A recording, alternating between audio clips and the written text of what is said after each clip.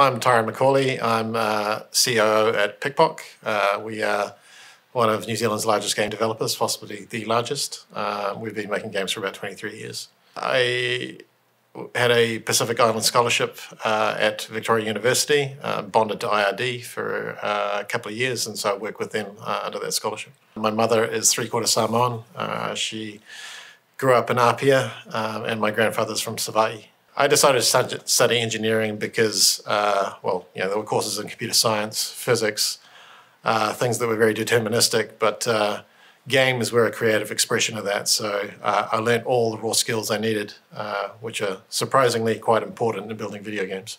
Games are fun. And when I learned that games were an expression of both mathematical and scientific capabilities, I was hooked. And then, learning subjects like computer graphics and things like that just brought all of the things that I love dearly into a creative space. Pasifika people are known as quite musically talented and creative, and there are a number of people in film and media, not so much in my space, but really it's just another form of creative expression. And the pathway to that is learning about engineering.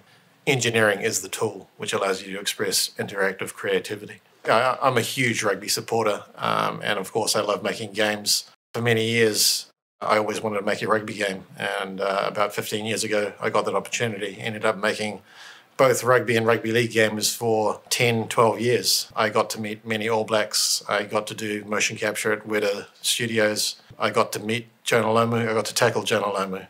I never imagined in my wildest dreams that this would be part of my career, and that was great. And there are a lot of great Pasifika sports people that I've got to meet over the years because of my love of engineering and turning that into my passion for games. I was always fascinated by interactive entertainment, and I badgered my parents when I was like 11 years old to buy an Atari 600 XL, which you could program on, and taught myself to program at around 11 years old, and then was hooked ever since. There are serious applications of games now that help people with various ailments, mental conditions. They get them active in ways that I didn't think they could. They help them train their brain.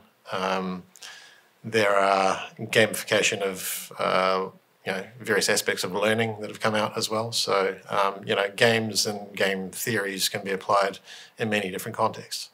Now, university is what you make of it, and the big light bulb for me came very early on, even before I came to university, is like when you understand how you can apply mathematics, science, computer science, and make beautiful creative expressions that are interesting and fun to play with, and how all these things feed in together.